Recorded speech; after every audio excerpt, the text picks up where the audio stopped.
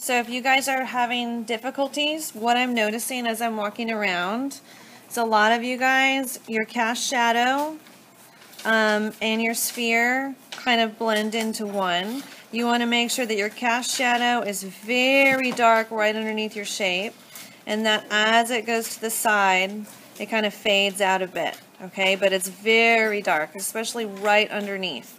That'll show the difference between the shape and the shadow, okay?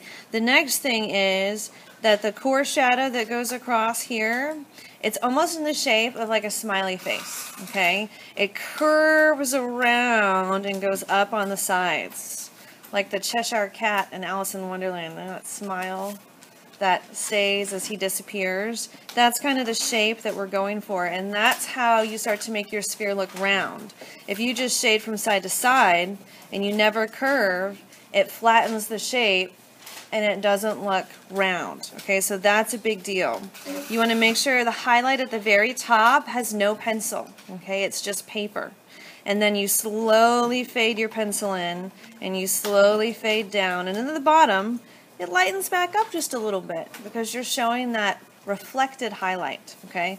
That's the light that goes past the shape to the table and then bounces back up onto the shape right there, all right? Now I applied this using little circles, okay, like I taught you guys, because I think it's the best way to do it.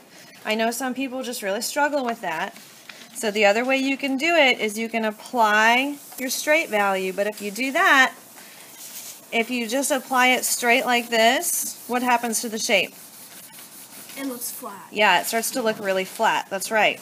So if you're going to apply value like that, you want to make sure that you're doing it round. Okay, so it goes around the shape, because that'll help continue and make that shape look round. The other thing that I noticed, I'm not sure if I brought up, the cast shadow. You guys, it's like if you took a circle and you stretched it out into like a very stretched out oval.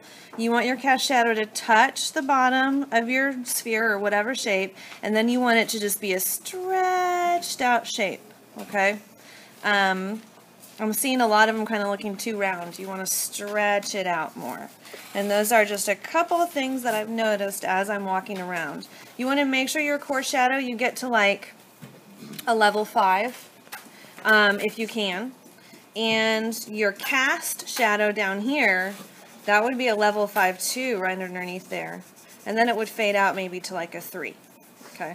But you want it to be nice and dark, and you want this area to be nice and dark, and you want your highlight to be nice and light, so you have a huge difference in value from the highlight to the core shadow, like a value 1 to a value 5 difference. And the better you can show that, the more realistic and the more round your sphere is going to look, the more three-dimensional any shape will look.